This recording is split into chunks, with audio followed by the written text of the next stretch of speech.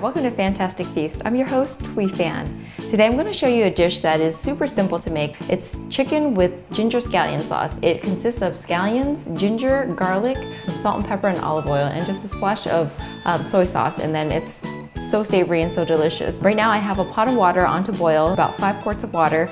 We'll put the chicken in once the water starts boiling, but I have an onion because I like to char the onion and add it to the boiling water so that my broth is a lot sweeter. And if you want to do just a plain boil without all of this extra stuff, that's totally fine too. 3 tablespoons.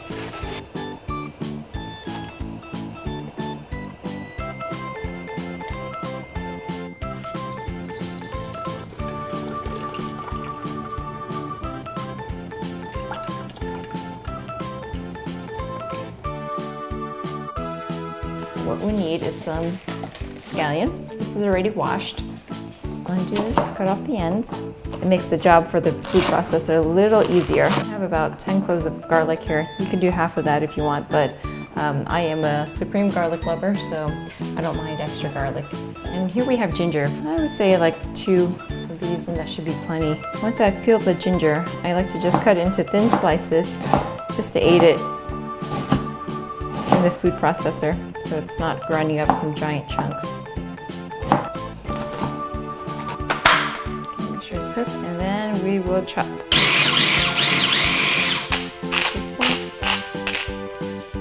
Some pepper.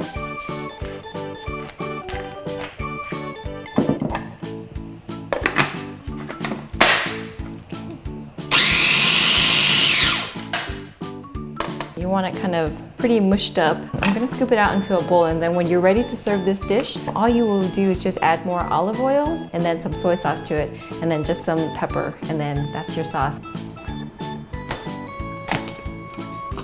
Okay, that was the first cut. Oh, I'm kind of good at this. Okay, so half, and then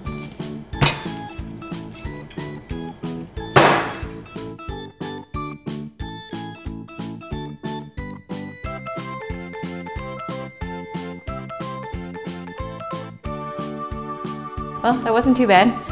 I feel like I murdered a chicken, but it's all for a very delicious meal. So basically I have it plated here, and what I'll do is show you how to make the sauce. You scoop out about a tablespoon, and then you add some olive oil.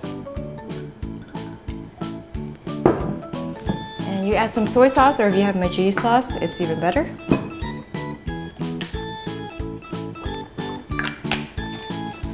And then some ground black pepper. That's it. Not bad. And super easy. I think anybody can make this.